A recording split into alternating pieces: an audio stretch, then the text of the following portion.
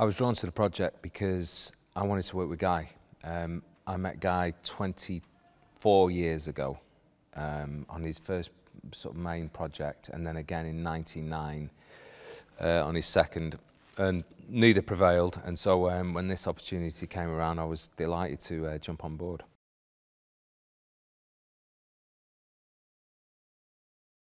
Working with Guy is interesting. It's kind of like, it's a very different experience from any other filming experience I've had before. The best analogy I think I could give you is if you were in the Miles Davis quintet and Miles called you and said, I'm going to do a gig on Friday and it's going to be a sextet. I want you to bring your vibraphone and be in the band, and we're going to open up with Stella by Starlight. You would get on stage with the vibraphone and Miles would shout over, actually, we're going to do All the Things You Are, or no, Cherokee at this tempo, 1, 2, 2, 2, and you're going to lead the solos in 5, 4, 3, 2. So that's what it's like working with him, but it's brilliant because it's another tool that I think actors should have.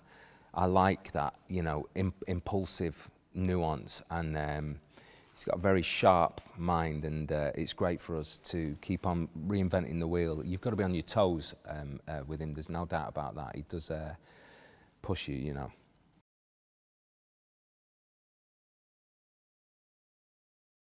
Bugsy's great. Bugsy's great. It's been a pleasure meeting him. You know, he's a Manchester boy as well, and he's from Crumpsall. And I didn't know much of his work before this at all. And then my friends back in the UK are like, "Oh, we love him. He's the governor," and he's a very, very sharp guy, you know. And he just tells me what he's reading, and I'm like, yeah, different, man. He's reading different things. He's reading about Napoleon, he's reading about different leaders, and he's putting that into his work, and that's probably why he's a cut above the rest, you know. And he's a Manchester kid, so he's lovely. He's a very nice lad.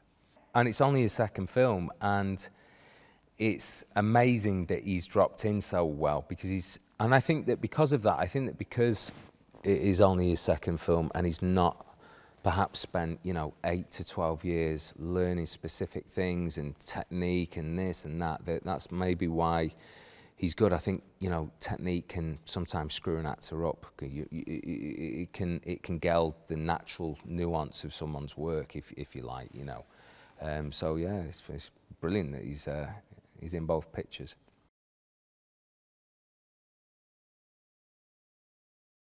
So I play Ben Harris, who is the consigliere to Hugh's character, and Hugh plays Greg Simmonds, Hugh Grant, of course. And Ben is, he's a broker really for most of the deals that go down for Mr. Simmonds. And he's a Machiavellian type character, quite voracious, quite tenacious.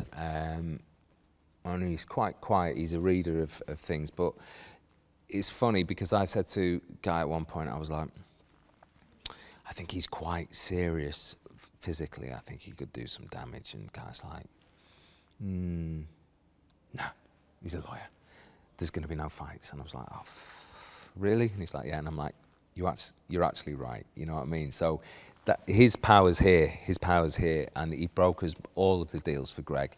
And he knows that the dark side of the world very well. So yeah, it's been nice playing that. And Hugh's just been fantastic to watch work. You know, when he's working, he's excellent, and very generous and very kind and nice. So that's been great.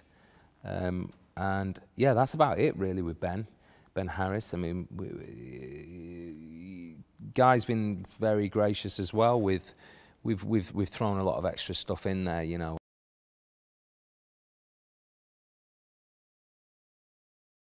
I think that the audiences can expect much of what they would expect from a Guy Ritchie movie, which is high octane, high energy, pastiches, colours. I like in his films to like, there's a celebration in India, isn't there, where it's coloured, powdered paint. And I feel like most of Guy's films they're so rich in these pastiches of colours, and this is that, with this specific genre that we're in, with a world of, you know, billionaire tech people and double dealing and secret agents and this and that and luxurious locations. So it's a lot of fun with some narrative there as well, obviously. Otherwise you wouldn't engage the audience.